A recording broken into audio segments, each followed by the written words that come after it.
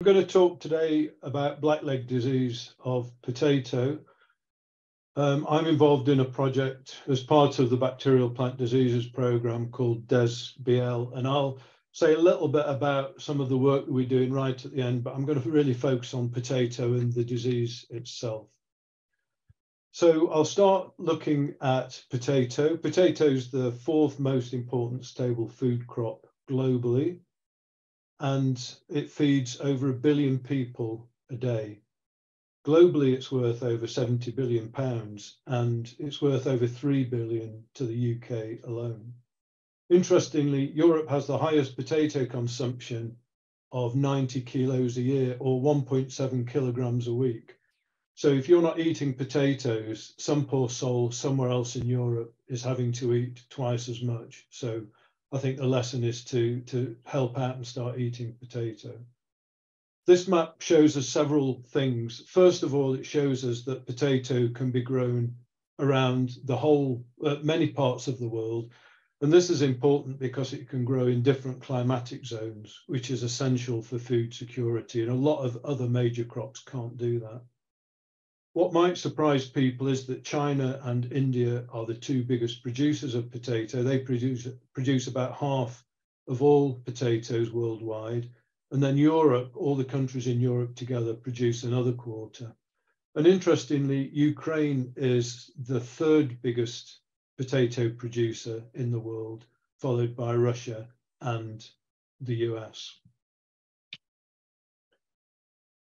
So blackleg disease is caused by 2 or 3 different types of bacteria. The one that we're focusing on is called Pectobacterium. It's an organism very similar to E. coli, but can cause disease in plants rather than humans. It's present, it causes a disease called blackleg or soft rot, and these diseases are present in most potato producing nations, if not all potato producing nations, and they reduce tuber quality and yield, and have a major economic impact. The plants that you see here with a red background, one's healthy, the one on the right is healthy, the one on the left is diseased. What happens is that the bacteria contaminate the potato seed tubers that you plant in order to grow the plants, and under certain weather conditions, usually when you get a lot of water around, the bacteria multiply, move up into the plant, cause a general wilting, and cause this black rot at the base of the stem. And this is where the blackleg name comes from. It can also cause tuber rots in the soil, in the field, or in storage. Up to 70% of potato growing areas can be affected by blackleg disease, and this can lead to losses of around £50 million per year in the UK alone. This is in addition to numerous other pests and disease losses which happen for potato and other crops. In fact, it's been calculated that in Europe, between 15 and 25% of all crops are lost due to pests and diseases, which I think is a staggering number, even with the use of pesticides. And what's even more staggering is that globally, pests and diseases are responsible for something like 40% of all crop losses. We don't have any pesticides to control blackleg disease, so it's done in a number of other ways, and this is just an example. First of all, when you start the production system through a number of seed generations, you start with plants that are grown in the laboratory in agar, and this is partly to make sure that they're completely free of pests and diseases. These are then used, are grown in compost, and you get these mini tubers up here, which again are free from pests and diseases, and they go on to form the first generation of potato seed in your field. You then plant for about another 5 generations of seed. So you harvest one and replant it the next year, harvest that, replant it the next year for about 5 generations. And government inspectors come in twice a year, or sometimes 3 times a year, to look to see if they can find disease. And if they do find disease, in order to keep a check on it and make sure it doesn't get out of hand in the main production system, they they can let government know, and this can affect the quality of the seed and therefore the money the farmer gets back for that seed. When the plants are growing in the field, we're looking at ways that we can try to control blackleg disease. One way is the use of viruses called bacteriophages, and you see them here. This is an actual electron microscope image of them attaching to a bacteria. These are viruses that only attack bacteria, and the ones that we use only attack Pectobacterium. They're completely specific, don't affect the environment or humans in any way. And we're getting some success with using that as a control option. We're also using very specific proteins that attack these Pectobacteria called bacteriocins, and we're having success with those as well. When the bacteria come out of the field and go into storage, it's really important that all the machinery is thoroughly disinfected, as you can see this person doing here.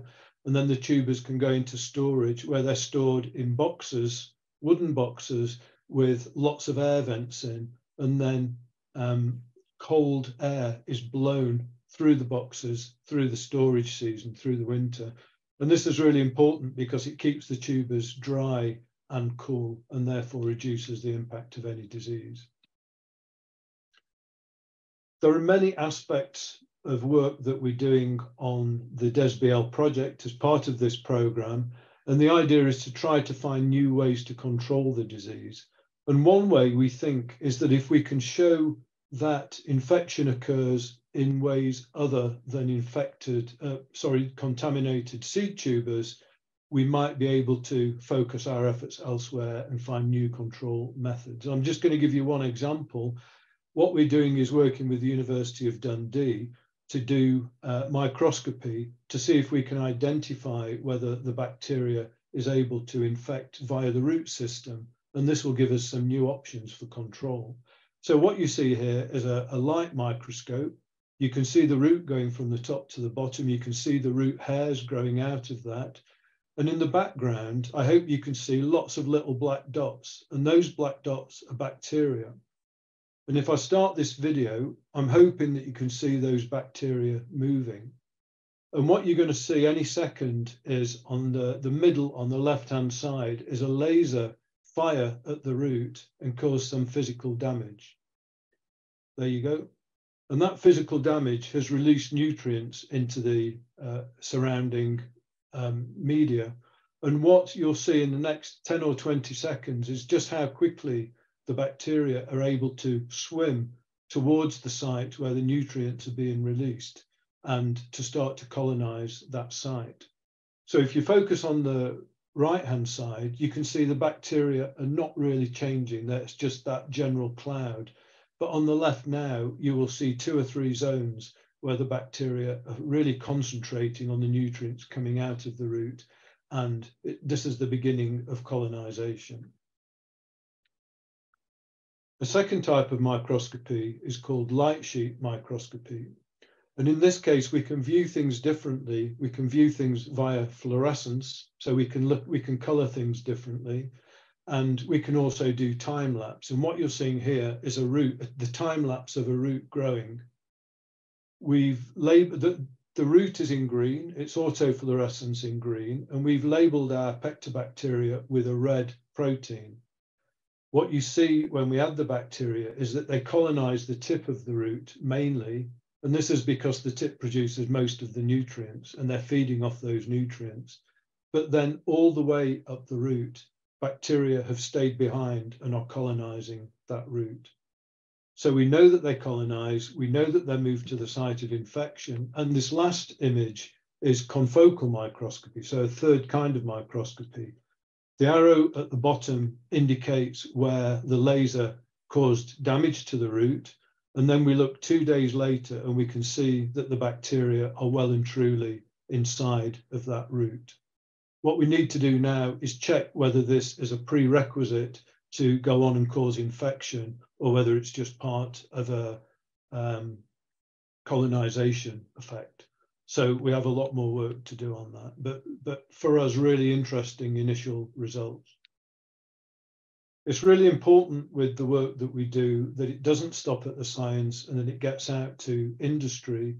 And we've got some fantastic industry people on the team whose job it is to identify the parts of the science that they think are important to industry and get that out. And Graham, Mark and Simon here in the picture are all part of the project and have all done a fantastic job of getting that science out to industry. And we also produce fact sheets that help to get that information out as well. Okay, so I'm going to stop there. I just want to thank lots of people involved in the project. Most of the work we haven't been able to talk about today, but hopefully another day. And of course, thanks to the funders for funding the work.